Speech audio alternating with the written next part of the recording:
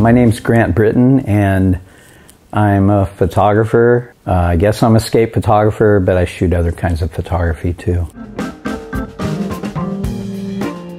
I worked at the Del Mar Skate Ranch. I started working there in 1978, and in February of '79 I borrowed my roommate's camera and shot a roll of film and got it developed and just kind of started up as a hobby like everybody else. I didn't really take a class for probably a year and a half or so, and just shot a bunch of black and white because it was cheaper, but had no way to look at it, had no money to print it, had never worked in a dark room.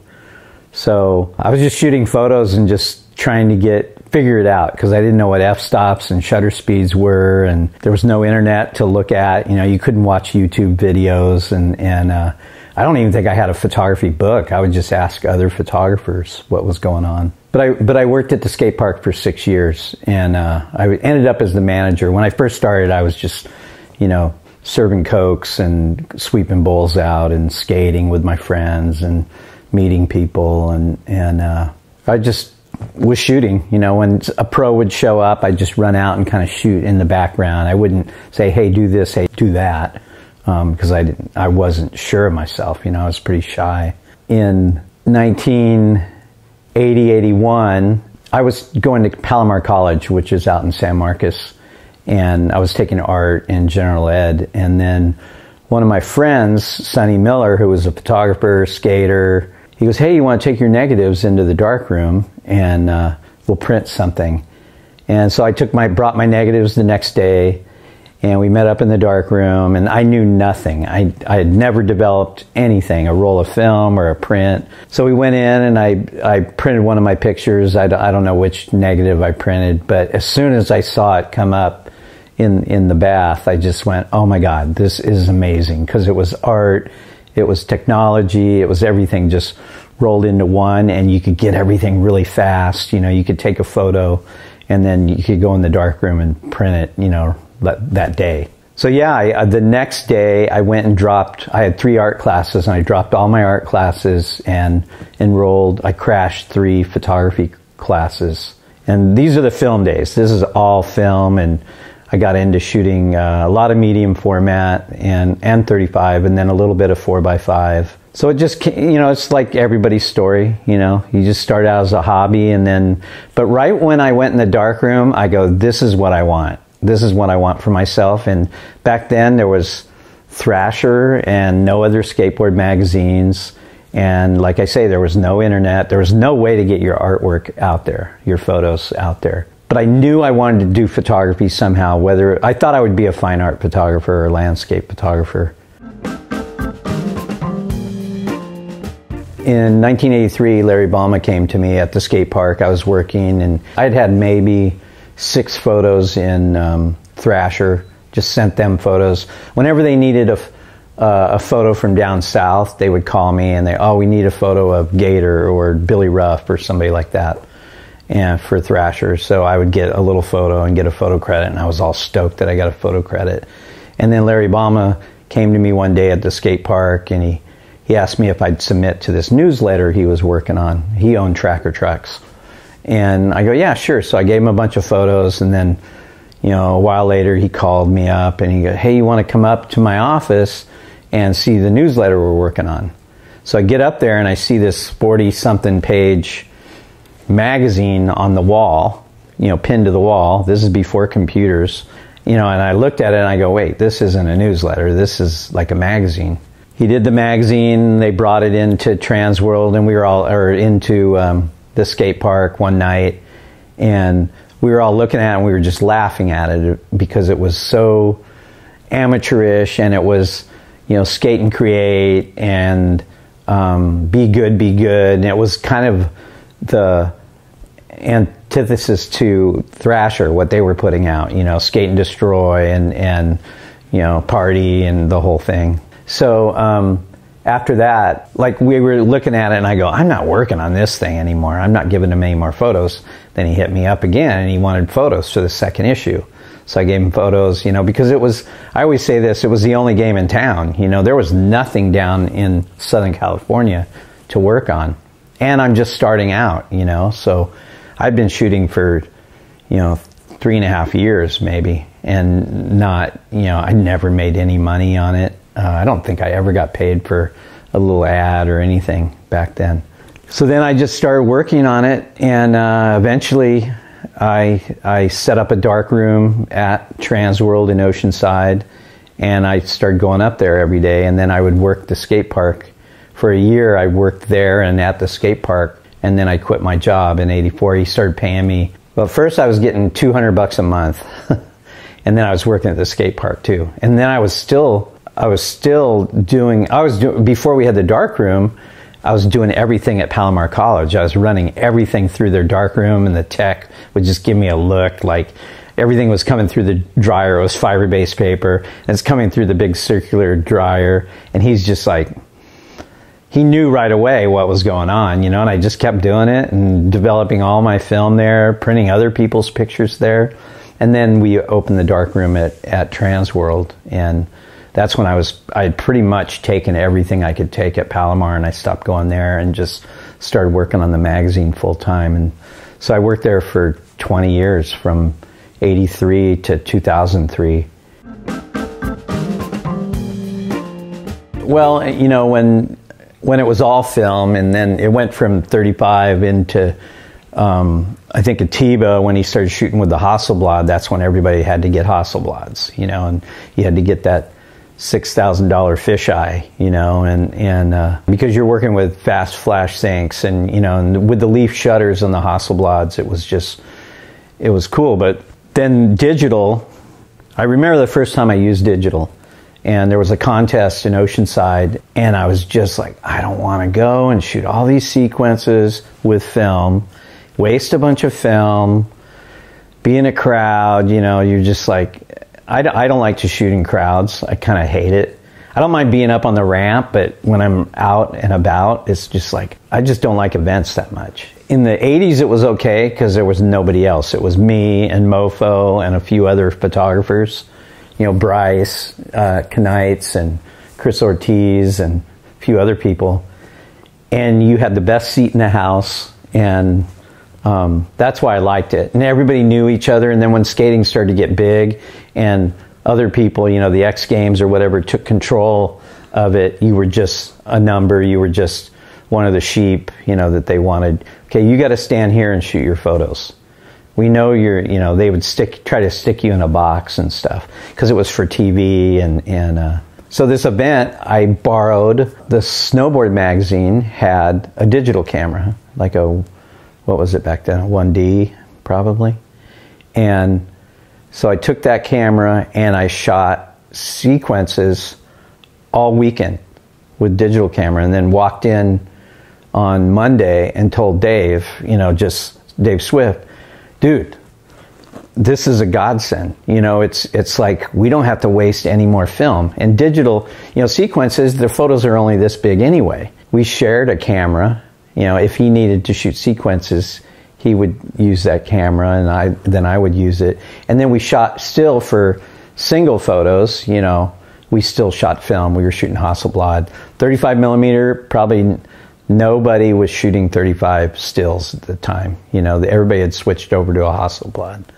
And so then we started shooting digital sequences with that camera, and it just, my film bill, I was sending film to all the photographers, and my film, like we were shooting mostly Velvia, and then 400, like Tri-X, or probably T-Max by then, and shooting some 3200 was pretty popular for sequences at night, because you could turn your flash way down and then just shoot it, push the film like 6400 or whatever we were shooting at. And so that was popular. Yeah, digital just took over, and I encouraged everybody to switch over for sequences, to switch over to digital, just because it saved the magazine a lot of money. You save money on the cost of the film, which was like, what, $8 a roll back then, and then to get it processed, it was like probably $7 a roll. So we were just wasting so much money, and the accountant loved us because my film bill just went down. And that's when we had a lot of pages in the magazine. Transworld got up to 400 and something pages at one time. It was like Vogue magazine, you know, a thick Vogue. So we saved a lot of money. My bill went down from, you know, thousands of dollars in film to probably hundreds of dollars in film, sending film out all over the United States to certain photographers who worked for us. Being a photo editor, you're always trying to save money somehow because your print bills are just, you know, crazy, you know, to print a magazine. And then you have issues that sell well and issues that don't sell well. So back then when we switched over, there were a few photographers younger than me that wouldn't shoot digital because they were like, oh, the quality's not there yet. And I'm in arguments with people half my age. You know, shouldn't I be the old curmudgeon that screw digital, I'm only shooting film? You know, I needed it as a tool. You know, for me it was a tool. It still shot photos. Sequences aren't high art or anything. They're just documentation of a trick. Now you have video. But I would get into heated conversations with people much younger than me, and I'm just thinking, aren't I the one that's supposed to be on the other side? You know, because there were a lot of guys my age who didn't switch over, and it ended up kicking them in the ass, you know, where they lost business. It just cost so much. And then when they finally switched over, you know, the quality got better and better, and these guys finally switched over. They started tweaking their photos so much, I was like, well, now it really doesn't look like film. Because they were always saying, doesn't look like film, it doesn't look like film. And when they started tweaking it, you know, they were desaturating or over-sharpening and making it look kind of whacked out, you know, or then the HDR, yeah, it was like ridiculous. And they're doing stuff like that to it, and I'm like, wow, now it really doesn't look like film. When I shoot digital, I came out of the film world, so I always want it to look like film. I don't want it to look too sharp, because images can look too sharp. I mean, with a Hasselblad, you've already got a sharp image. Even my digital stuff now, I barely sharpen it at all. I sharpen it a little bit, you know. I mean, I have to do Photoshop on stuff, because straight out of the camera, it just doesn't look that great, you know. But I always hold it to that film standard, you know, where it's got to look like film. It got to where we couldn't run a lot of vert skating because people hated vert. Because back then, like, street skating was, you know, 95% of skateboarding at the time. And we would get a letter, and it was like a hate letter about too much vert. And then I would go back to that issue and count, and there would be like one page of vert. And you were getting hate mail out of one photo or two photos. You know, it was like ridiculous. I mean, it's like trolls now. You know, back then, trolls sent letters. And then once in a while, I would trace the person down, and like if they contacted, or if they wrote a letter and it was a really shitty letter and just attacking us or whatever, I've called people up before. I go, hey, yeah, is this John? Yeah, this is Grant Brittain at Transworld, and there's just like, yeah, you know, where you just, it was so funny.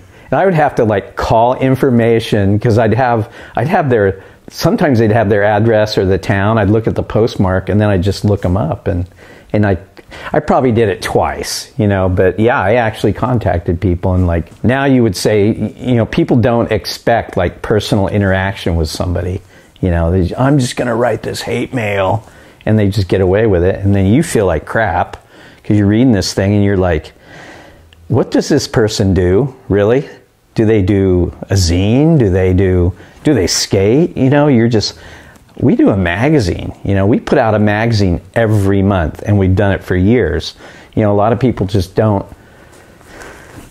that doesn't click on all the hard work you put into something, you know, and then they don't do anything. You know, they don't do anything in their town. Do they get a skate park going? No. Do they just complain? You can't have a thin skin, like doing a magazine or whatever, you know, or a TV show or anything. You can't have a thin skin, because there's people that are just, they're just mean, you know. People have said such mean things to me, and I'm like, I don't even know you. I'm addicted to books, and I love photo books, art books. I mean, I read a lot. I do think that with print, it's you see all these photos that are taken on phones, and which take great photos. People shoot, you know, digital photos and they never do anything with them. They never print them. Then a hard drive crashes. I think making a print out of a photo gives it that extra validity, that it was good enough to make a print of it and to collect prints. A lot of the photos I sell, you know, online are photos I shot 30 years ago. And it's like a photo of Tony Hawk or Chris Miller or Nodis or somebody like that. Because skaters are older now, they have money finally, you know, because they didn't have any money back in the day. And people go, oh, I had that photo on my wall when I was in high school. You know, I hear that all the time. And yeah, do you have any photos like that? You know, well, I have that photo that was in the magazine. So I think making prints, it takes people back in time. It's like this time machine. It's like a book. It's like somebody spent all the time to make this book. You know, it's like this book, this John Van Hammersveld, 50 years of photography. He made this book that's got all his photos in it and art and, you know, everything that he did over the last 50 years. And it just has this value, you know, this added value that social media doesn't have, that the internet doesn't have. You forget everything, you know. I can't think of a lot of images that I've seen only online that I really remember. I use inkjets. I don't do them myself. I take everything to a lab now and get everything done. They have an RA processor, like this big thing, and it's silver chemicals, so it's an actual photograph and it's archival.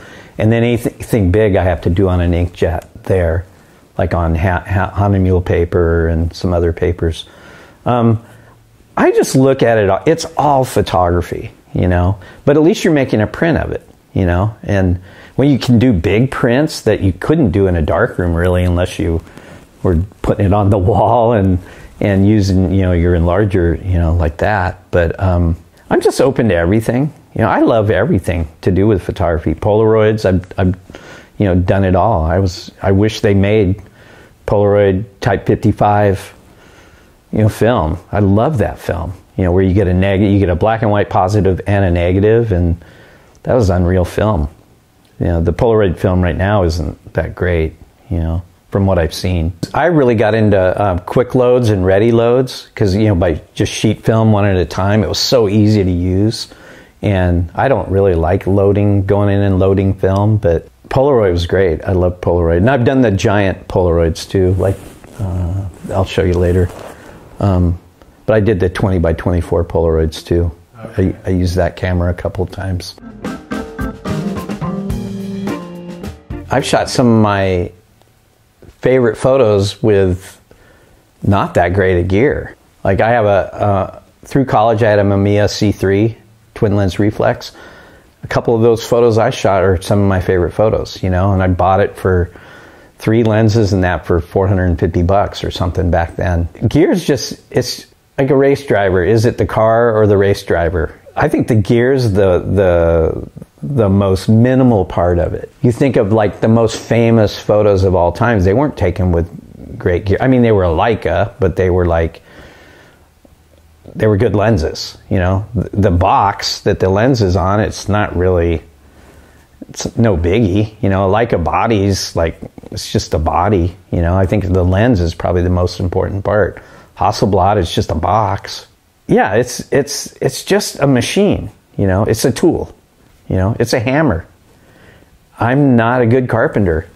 I can hit with the hammer, but I'm not a good carpenter. You know, you put a hammer in the right place with the right person and he creates, you know, a house or a piece of art or whatever. I think it's mainly, you know, the person. That's Todd Swank, and I drove by this thing every day. It was in Del Mar near the skate ranch. I would drive to go get coffee, and this wall was there, and it was under the freeway in Del Mar.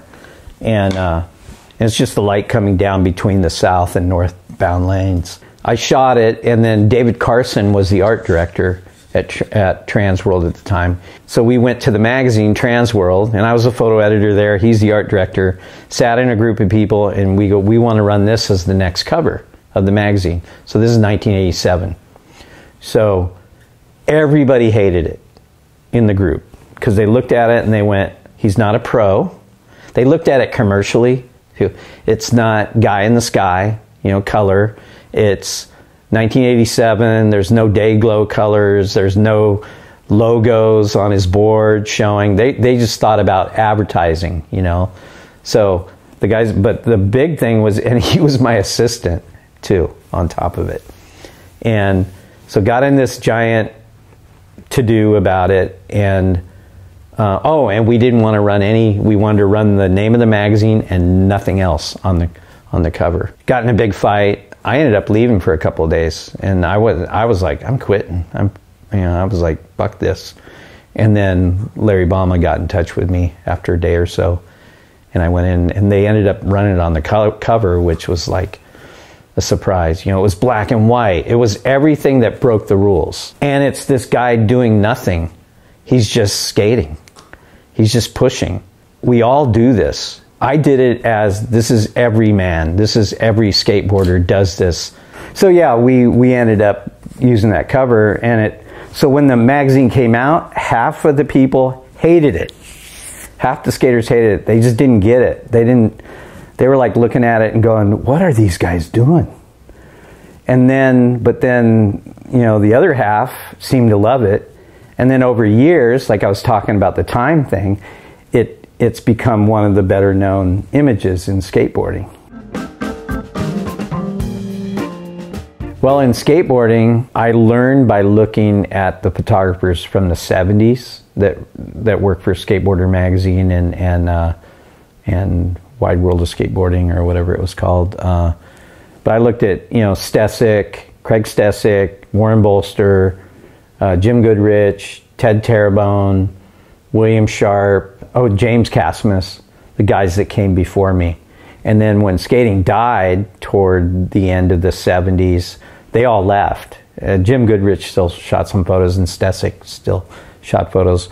They all left, and then I kind of came in right after that. Mofo, that worked for Thrasher, me, and then he brought up Bryce Knights, you know, was his assistant, and then I brought up a few people. Yeah, and then my peers, like Mofo, I would always, you know, Mofo and I were the main photographers in the late 80s, or mid to late 80s, and I would always look at his stuff and I go, what would Mofo, you know, I would always kind of see what he was doing, and it was a one-up thing, and I'm sure maybe he cared about me, I don't know. Yeah, I was always look at Thrasher, and that would keep me like going, you know, like trying to outdo them, you know. I was trying to do a totally different magazine than they were. I was trying to do kind of like really good photography. We were on better paper, a magazine that other photographers would want to be in just because of the quality, you know, of it.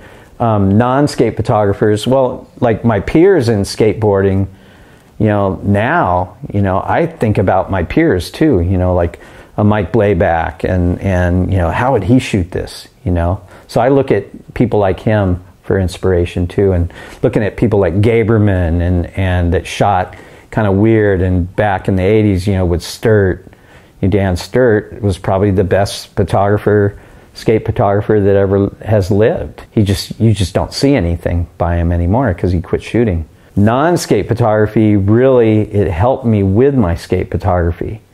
Like I said before, I learned photography through skateboarding. So when I started learning about other kinds of photographers, I brought that into the skateboard photography, and I took, you know, a studio product photography class, and that helped me, you know, with my skate photography, and it helped me with lighting. I took everything I learned from the studio and I took it into the streets and into the skate parks, you know, where to put my lights, you know, because when I started shooting, it was flash on top of camera at night. That's the only time you could shoot a flash, because the shutter syncs were so slow. I had a Kmart flash. My first flash was a Kmart flash. It was called Focal, I think. And then I got a Vivitar, you know, and then I got a Sun Pack, and then, you know, and then I got Q flashes after that, and Now I shoot, you know, a Chinese splash. Mainly I'm working on my book, and it's because in 2019 it'll be 40 years. I started in 1979 with my first skate photo, my first photo pretty much. And so that book hopefully will come out toward the end of 2019. So it'll be 40 years of skateboard photography.